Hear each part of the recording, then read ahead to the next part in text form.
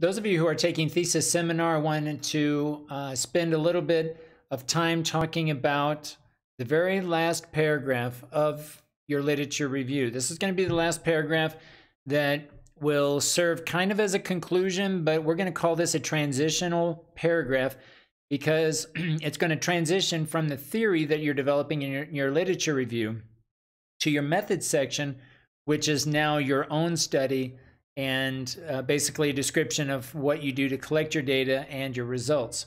So this transitional paragraph is kind of a bridge between the theory and your actual study. And I want to talk in greater detail about how to develop this paragraph, even if you're not prepared really to develop it at this point, as we're entering into week 3 of the semester. I think it's important to realize the importance of this paragraph, especially since this is where you're going to present your research questions. So just like the transitional paragraph is meant to serve as a bridge between your theory and your practice and your study, the research questions are designed to do the same. They are also there to bridge the theory with your study. In other words, your research, your literature review that you're creating is there to answer your research questions, your main research question. Your own study, of course, is there to also answer your research question. So let's look at an example. I'm just going to take a set of research questions here, and I'm going to go into my paper. Okay, now this is the template. But imagine that you have completed your theory. We're going to go to the very end, the very last paragraph of your literature review, just before the method section. So this will be where your transitional paragraph will go. In fact, in the notes in the template, I describe in greater detail basically what I'm describing here in this video, what to include in this transitional paragraph.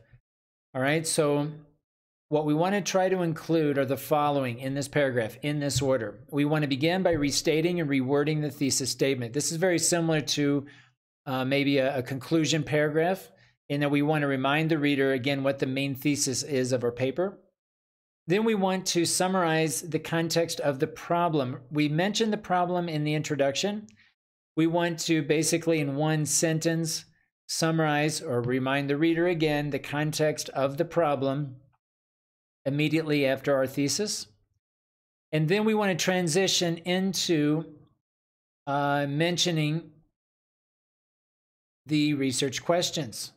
We can also mention at this point if it's a qualitative study, a quantitative study, and so on. But here we want to introduce our main questions.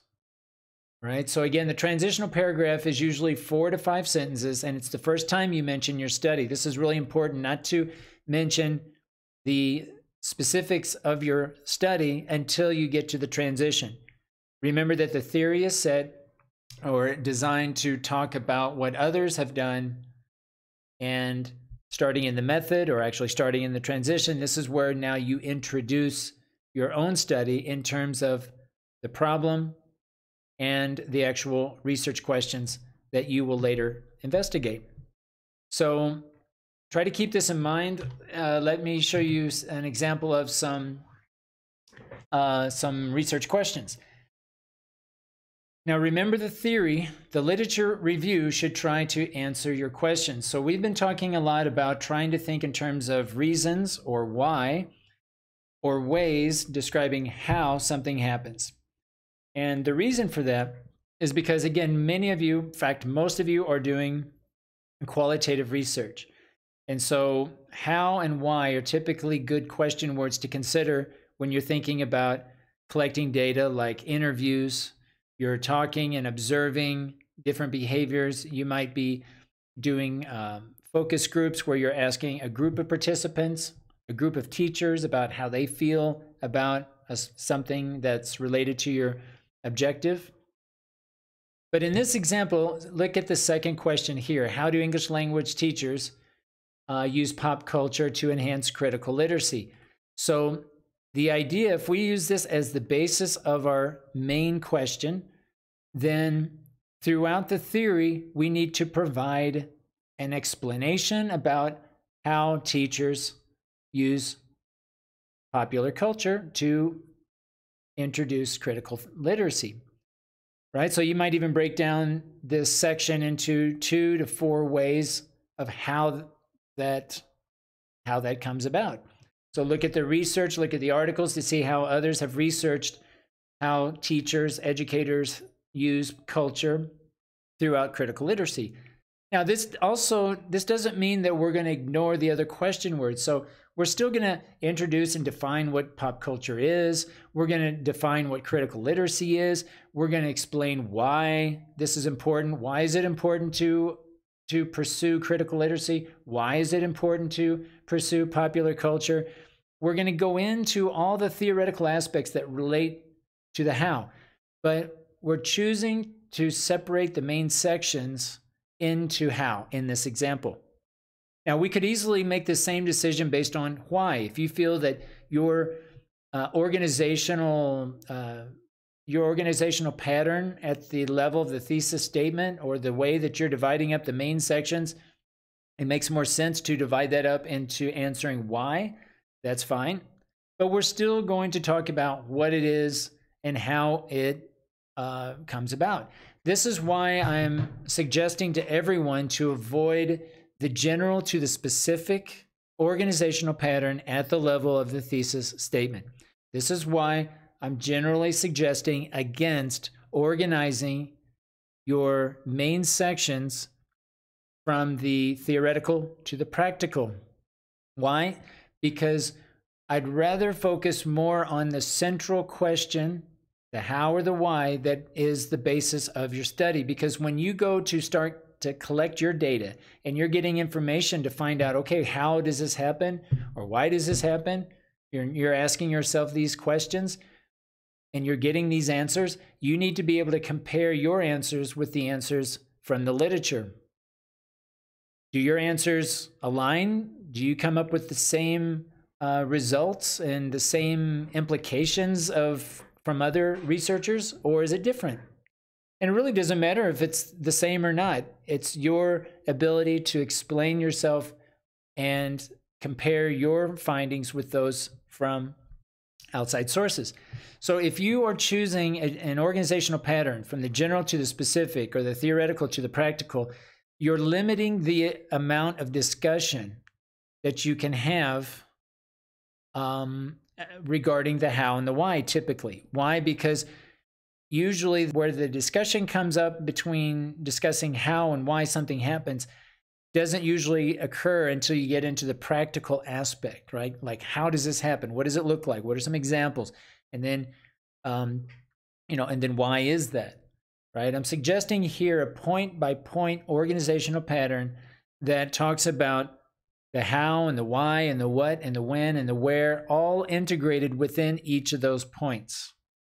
And those points that you define in your theory, those are going to be directly related, again, to what you look for when you collect your own data.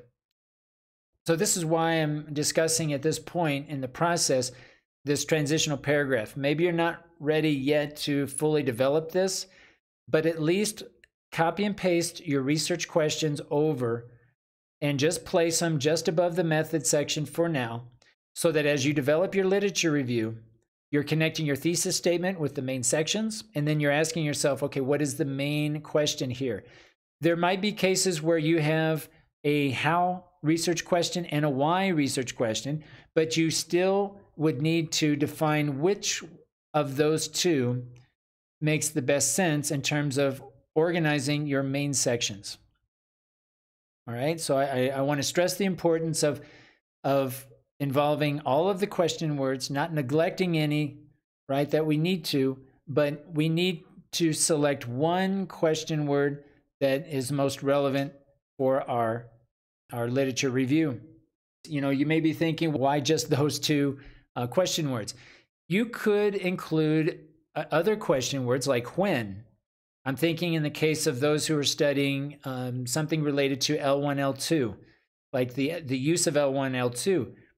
You could easily divide up your sections into when it's common that educators or English teachers code switch. And you could easily develop sections around, well, this is when it happens, and develop the what, the how, the why, the when, the where. Another section, this is when it happens. This is another time when it happens, and talk about the what, the how, the when, the why, the where, and so on.